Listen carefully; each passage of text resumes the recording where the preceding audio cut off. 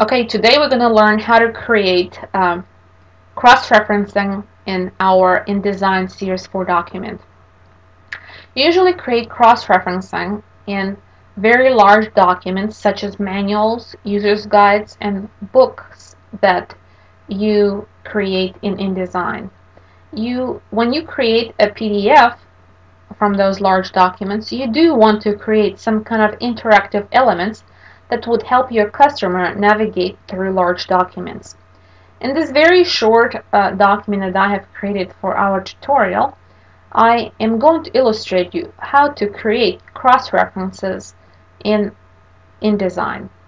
If I were to zoom in right now at 150% and then use my interactive links to navigate to graph 2 and then navigate to graph 4, you can see that these links shortened the way how the customer would go about navigating through your document.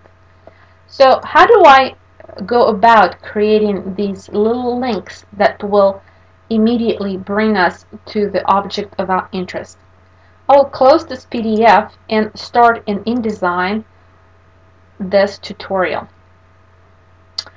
Before I am going to create our first cross-reference that starts in the second paragraph on page 1 under the graph 1, I have to create some additional elements that will help me breeze through the document very fast. So first of all, I have to look at my first instance and think that once I click on this, as a customer, would I like to go to the caption of my figure? Would I actually like to go to the figure? And what part of the figure do I want to see immediately? I know, even though the caption plays a very vital point in identifying the figure, I know that when I click on my reference, I want to see the figure most of all. So how do I create this focal point in my cross-reference? I begin this by creating a text box and naming it exactly the same way as my cross-reference is in the text. Here it says graph 1, and that's what I have to type here, graph 1. I would like to assign this text individual color that I will carry throughout the document and utilize at the end of the tutorial. I am going to manipulate some colors here to create an individual color that I will use as a figure tag applied right here. I will call it as a graph tag. I will click OK, and it's immediately applied to my text. I'm also going to create a paragraph style that I'm going to also call the graph tag and apply style to selection. I click OK, and now I have an individual color and an individual paragraph style applied to this graph tag. I now have to create the same thing for all the figures that I have in my document. I'm going to scroll to the end of the document to identify how many graphs I have. I have 4 of them here. So I go to page 1 and create 3 more graph tags that I'm going to utilize for cross-referencing. Once I made a copy, I have to rename them so I will not have duplication appearing in my document. Graph 1, I'm going to now place at the top left corner of the graph 1. If you would like your customer to look immediately upon referencing the graph in the center or some other area in your figure, please put that tag there. But since for general reference, most of the customers start looking at their figures at the top left corner, this is where I'm going to put my tag. I select Object and a Tag, and then Control-G it to group together. I'm grouping objects together so that in the future, if I were to change my layout and rearrange my figures, I could do so without worrying about losing a tag. I'm going to now copy and do the same thing to the other sections. I move the graph tag here to the object and group it, and I will do the same thing by combining the graph tags with objects on the following page. So graph 3 with graph 3 and graph 4 with graph 4. Okay?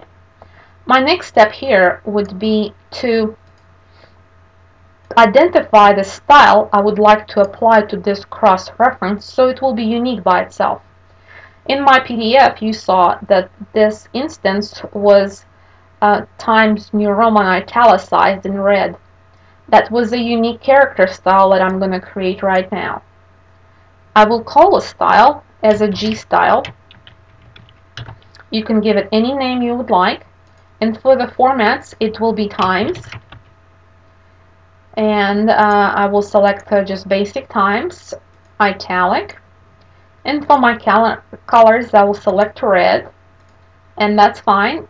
And now I'm finally ready to create cross-reference.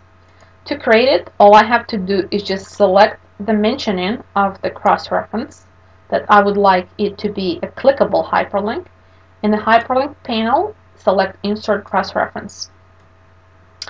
Now in this menu, what you have to do is select the paragraph style we created called graph tag and apply the graph 1 from the selection. So I'm selecting graph tag, and from the selection I'm applying graph 1 because that's what was mentioned here.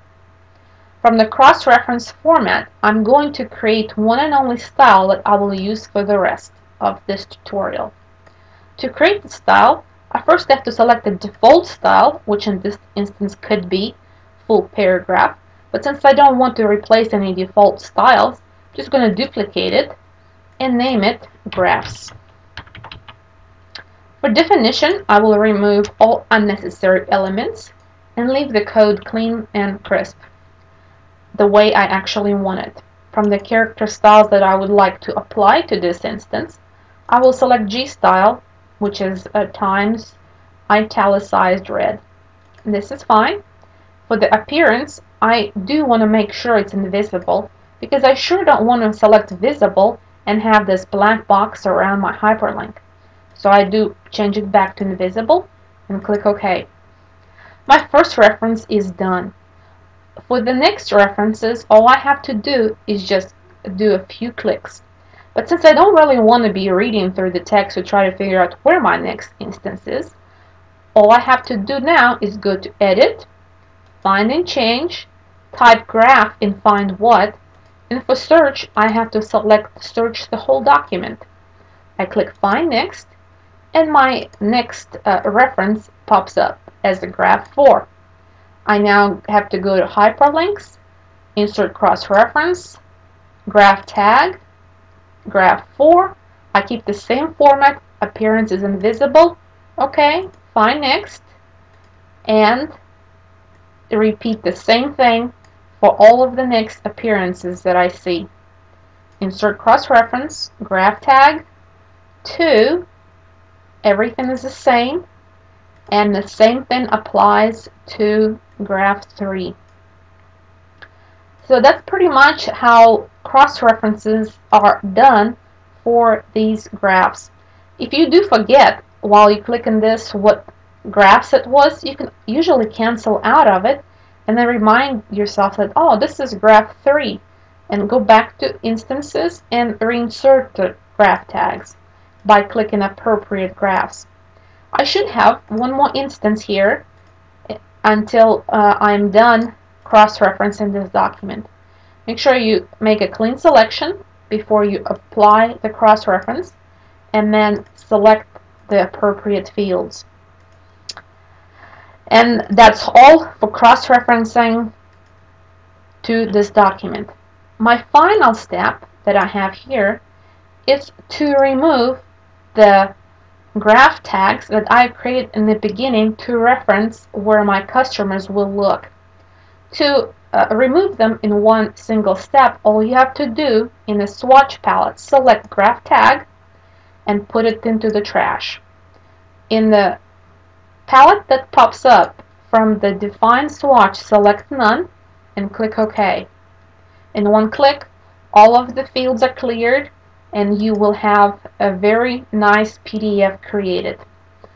The final step would be to create a PDF. You would have to go to File and then select either Adobe PDF Presets or Export. I will go to Export and make it as Adobe PDF from Save As type, and I will call it Demo 3 and click Save. In my window that pops up, select any predefined Adobe PDF presets you have. All you need to make sure that you select is hyperlinks has to be checked in, and interactive elements. You click Export, and in a few minutes our PDF is created with all links interactive and functionable. Now, if you go to page 3 of this document, you will see that there is an instance here that's called C graphs 2, 3, and 4. This is another cross-reference that one can create and navigate to. These are customized cross-references, and you can view how to make those in my next tutorial about customized cross-references. Hope you enjoyed this video, and I wish you all the best. Thank you very much, and goodbye.